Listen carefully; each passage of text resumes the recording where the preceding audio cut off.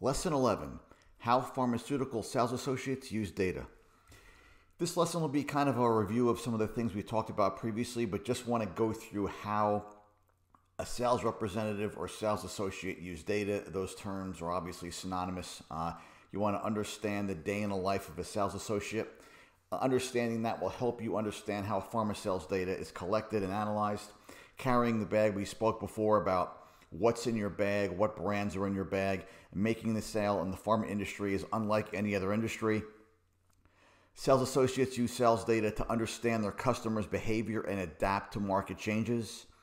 Most pharma companies provide sales associates with standardized weekly and monthly reporting to assist them with their efforts.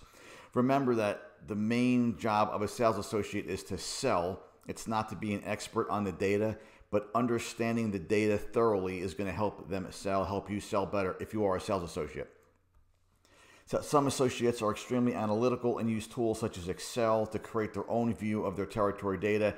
This is often frowned upon because, again, the pharma company does not want associates to be data mining or doing anything else. So usually the deliverable they get is already in the best format, but some associates will take that data, however it's delivered, dump it into Excel, and then cut it in different ways as well.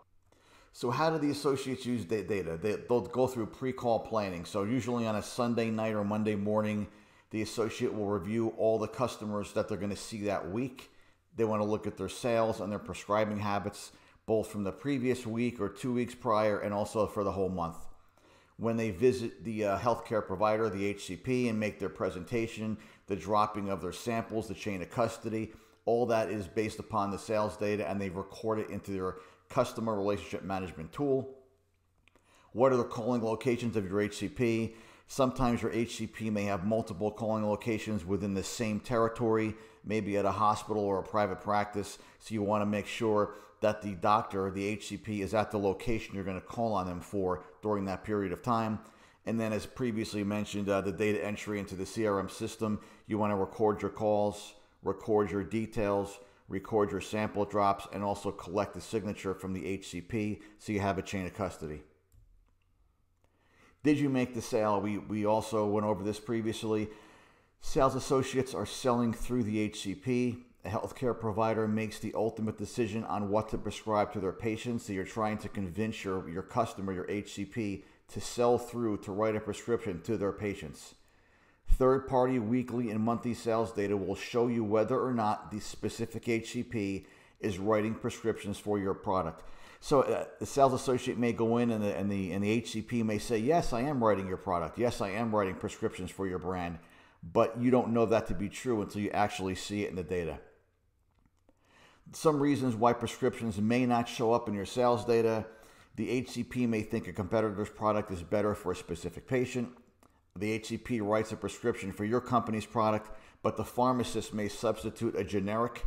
That's why sometimes when a doctor writes a prescription for your drug, it'll say no subs, no substitutions. So when a patient takes that subscription to their pharmacy to be filled, the pharmacist will know not to substitute a generic or another product for that specific product that your HCP wrote the prescription for.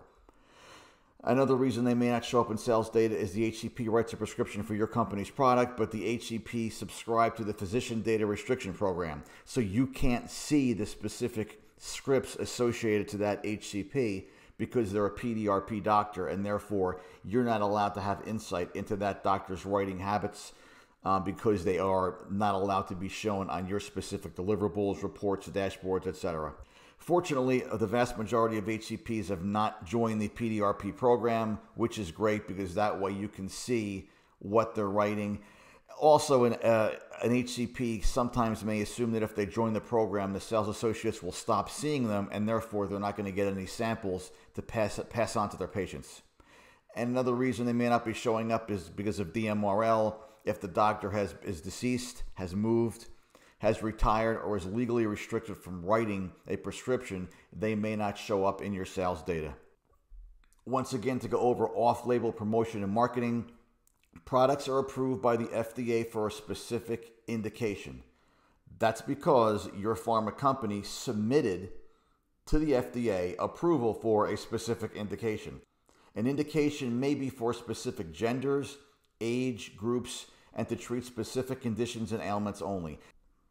Sales associates cannot promote, make a presentation to an HCP outside the bounds of the FDA approval, off-label. They can't make a presentation for that. You cannot say, please prescribe my product to your 8 and 9-year-old patients if it is not approved for 8 and 9-year-olds. HCPs can and do prescribe products to patients that fall outside the FDA approval or off-label.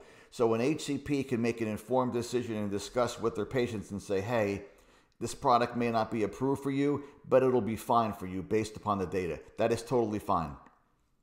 Pharma sales data will show outliers, and some of these outliers are okay. Others point to a potential issue with targeting, alignment, and/or incentives. This is the end of Lesson 11. There will now be a 10-question quiz.